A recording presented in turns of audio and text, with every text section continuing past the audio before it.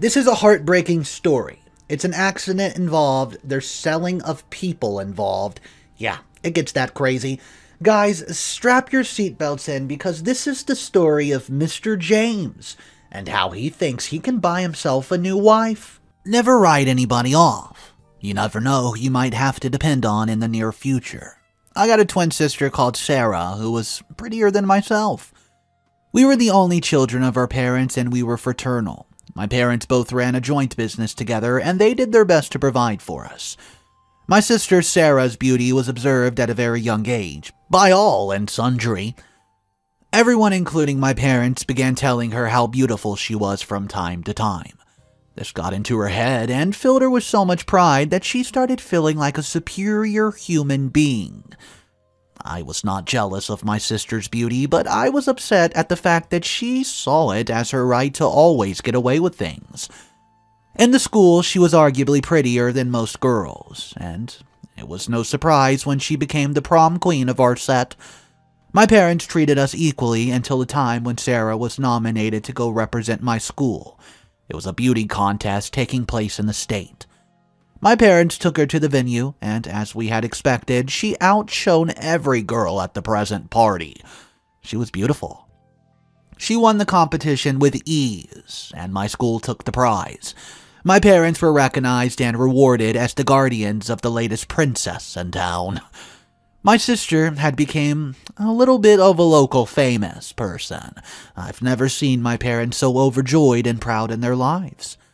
They began giving my sister special privileges, which included her taking her hands off anything that had to do with chores, at home or anywhere. I was practically turned to a housemaid at home. While my twin sister Sarah was worshipped like a goddess, I remember complaining once or twice, but all my parents did was tell me that my sister Sarah was bringing honor and prestige to the family, and the least I could do was help around with chores. I knew that I would get some really good beatings if I ever complained about it to my parents again. So I just let the matter be the way my parents wanted it to be. It hurt me. It really hurt me that my parents would treat me differently because I looked different from my sister. I did not make myself that way. I'm the product of both of them coming together, and so if anyone's to blame for my looks, it's them. After Sarah and I graduated from high school, we began seeking for admission in college. But my parents sent me to a public college run by the government, while my sister was taken to a privately owned college, where the quality of education was exceptional. It was at that point that I began resenting my parents a little bit. That's how it started, at least. How could they send me to a public college that basically had inadequate facilities, while my twin sister was moved to a better place? Well, there was really nothing I could do about it. Going to public school was still better than not going to school at all. My parents were tight-fisted in giving me money each time a need arose in school, but when it got to my sister, they gave her before she asked. The wickedness was just becoming glaring day by day. The cost of maintaining my sister in school was high, besides the fact that she was really wasteful. My parents were compelled during her second year in school to throw in a part of their business capital, just so my sister could continue her schooling. And it was not even enough because their little princess was difficult to maintain. If only they knew what my twin sister, their princess, had turned into. My sister Sarah, still commended for her beauty in the private college filled with Richmond children. She joined the wrong company. Soon began living the wild life, one would say. She needed to maintain the prestige which she had crafted, and that's why she constantly demanded money from my parents. My parents' business was on the brink of collapse as it needed capital to stand on its own feet. It was at that time that they decided to take a loan from an acquaintance who knew about my family since my younger sister won the beauty pageant competition. The creditor gave them the amount they asked for. I honestly think it was $1 million, and they promised to pay back in exactly 1 year's time after they must have started making some profits from business again. Well, things did not turn out well after the year was up. Things actually grew worse. In a way, I was happy because my parents had stopped sending me money for some time, But I knew that they still sent money to my twin sister, Sarah. So the business could shut down for all I cared. It meant nothing to me. My parents' creditor came calling and knocking, and they did not have the money to pay back the loan that they owed. They started running from pillar to post in search of, what to do. Well, my mom suggested selling their business to offset the loan and just end it even. But even if they did, the money realized from the sales would barely offset half the money they owed. My parents were almost gearing up to face the wrath of the law for breach of agreement when their creditor, Mr. James, came up with the proposition. He asked about my parents give him the hand of my twin sister. Yeah, Sarah, in marriage, in exchange for the loan collected to be waived off. Not only that, he being the creditor was going to give my parents for free, double of the very amount when she promised to give them. My parents did not bother to consult my twin sister before saying yes, yes, to Mr. James' proposal.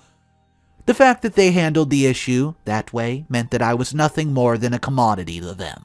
If they could give up my twin sister, whom they dubbed their princess of existence, without her consent or knowledge, who knew what they would do to me under the right circumstances and price? My twin sister was busy living her life on her terms in school, not knowing that she'd been used to settle a debt. What a shame. Arrangements were being made by my parents to bring my sister home before the news would be broken to her. I, for one, knew that my twin sister, Sarah, was never going to accept Mr. James, who was in his mid-40s. Mr. James had inherited his fortune from his parents at a very young age, and even though he had 3 children, he was yet to settle down with a woman. I'm pretty sure the only reason he wanted to get married to my sister because he was driven by lust and simply wanted to make her his sex object, like most men who crossed my sister's path did. He was probably going to get tired of my sister a few weeks after getting married to her because, well, besides sex, there's nothing else my sister could offer. Although she was going to a private college, I was far better than her academically, and morally too. My parents were busy, waiting in anticipation for my twin sister's return, when the only thing they got was the news of her involvement. An accident nearly claimed her life. On getting to the crime scene, it was discovered that my twin sister was guilty. Drunk driving that killed someone's dog. My parents were grateful that it was a dog that was killed and not a human. Being otherwise, the problem would have been too much to deal with. There were questions to ask like, where my sister had gotten a car because the last time I checked, my parents had not given her one. And even if they wanted to do so, their present financial crisis would not let them do it. Finding answers to the questions were not really important then. What mattered most was saving the life of my twin sister, Sarah.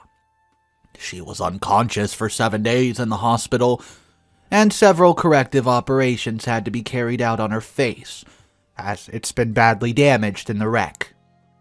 My sister woke up to find, that the thing which brought her privileges and gave her an edge over everyone else, her face was, sadly, permanently disfigured.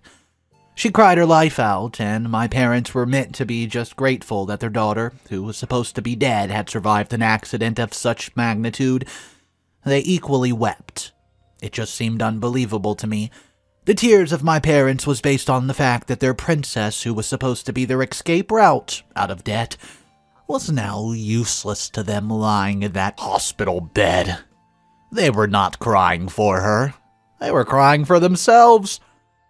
Call me wicked, and you might be right, because I left the house for the school the very day that my sister was discharged from the hospital. But if you knew about our history and how I've been relegated to the background of my parents, you'll understand the reasons behind my actions. I was not going to stay back home to nurse the princess of the house. Let my parents deal with that. The main aim of returning to college was to get a job to support myself in school, because with the way things have gotten in family, it was stupid for me to expect my parents to keep sponsoring me. I got a job as a dishwasher in a restaurant around my school area, and it really helped me stay afloat. I was doing pretty well on my own, while my parents were busy running from pillars to posts seeking for a means to get out of their debt. After they've exhausted every option at their disposal with no hope in sight, they finally came up with the idea to use me.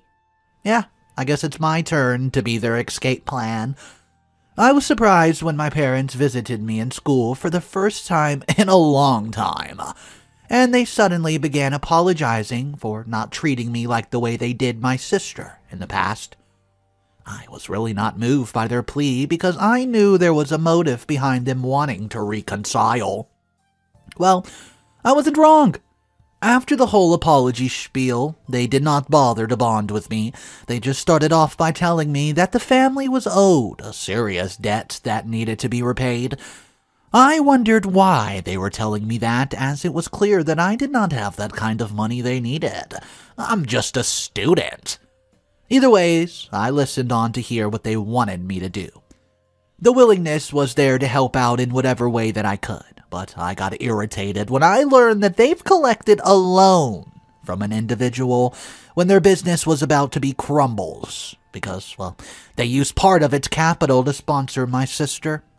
It was always about my sister. My parents went to inform me that the individual whom they've collected the loan from demanded my twin sister Sarah to be given as a wife. Since they were not able to pay the money, but now that she's disfigured, he's probably not going to accept her. So they need me to get married to him instead. It was at the point that I flared up. This was the reason why they wanted a reconciliation. I was certain that if everything was going great for them, they would never apologize for their actions to me. After squandering their money on my sister, they now wanted me to pay the price. I told them that I was not going through with it. They have to look for some other means besides me to settle their debt. My response caused them to start apologizing all over again. They pleaded to the point that I would feel guilty if I said no to them. I accepted to carry on with the plan even though I was hurt that my parents only reached out to me because I could prove valuable to them. Preparations were made so I could meet with Mr. James, my parents' creditor. My mother had spent the days before talking to me and going to the saloon to get my hair done, and my nails fixed up like a proper lady. It was now my twin sister's turn to watch me get pampered by my parents. Well, I finally met with Mr. James, and it was a disaster. He was displeased with me and my family, and he did not bother hiding it. He was expecting my sister, quote, the beauty goddess, but my parents ended up presenting me. It wasn't what he signed up for. My parents explained to him that his promised bride was not more beautiful, as she had permanently ruined her face, and that's why they had to present me instead. But Mr. James wasn't having any of it. He outrightfully rejected me. Well, I was glad on the inside that I was going to end up as the wife of a man who was almost twice my age. He gave an ultimatum to my parents to bring his money within a week's time or they would answer to the police. My parents began selling their properties off like madness, but the money realized was nowhere close to what was required. They just had to wait and hope Mr. James did not keep to his promise of involving the cops. Oh, but he did. Exactly a week's time as promised, the cops flooded our compound like they came for a shootout operation against armed robbers. They were heavily armed to the teeth. Together with my sister and some of the people in the area, I watched as my parents were handcuffed and bundled into the police van like criminals. Well, I guess you could say they technically were criminals. It was an embarrassment. All the pride and respect which my parents claimed my sister Sarah brought to the family name was covered in shame in an instant. Well, I didn't really care. The family could sink if it wanted to. My parents were locked up and neither I nor my sister ever paid them a visit. On my part, I was making plans to distance myself from them. They had enjoyed their glory days without me, so it only made sense that I did not share in their shame. On my sister's part, she no longer went out for fear of being ridiculed, and all Mr. James finally released my parents. But he took over their dying company, which he would later grow to success. My parents had to vacate the house they owned to rent a smaller place, while they both sought for jobs. I returned to college where I managed school and work, and I graduated 6 months later, but rather than go back home to my parents, I stayed back to become a full-time staff. And the place where I worked, although I kept on sending in job applications at various places where there were vacancies, I received a job offer at a different city. The pay wasn't that much, but it meant that I had the opportunity to start life where nobody knew about the glory to shame story of my family. I accepted the job, moved out of the city where my parents and sister lived without paying them a visit to let them know about anything happening in my life. I moved into the city and I was married within a year. I'm currently pregnant with my second child, and though I sometimes do think about my parents and my twin sister, I've still kept my distance from them. My sister refuses to go back to school to finish her degree because she can't bear the reaction of people who knew her before in the days of her beauty. Besides, even if she wanted to go back, my bankrupt parents lacked the financial power to fund it. So, my 25-year-old twin sister just stayed back at home as a burden to my parents, who fed her from little which they earned. If my parents were able to see the future years back to know that the child which they were celebrating would honestly amount to nothing, while the other one that was neglected would be in a position to help them all, then they would have treated me differently, I bet. I'm determined to never make the same mistake with my children.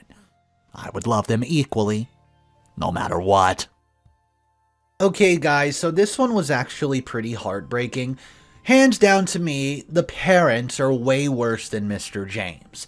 Yeah, I understand Mr. James is basically trying to buy a wife, but what parents would agree to sell off their daughter just because they needed to pay off a debt?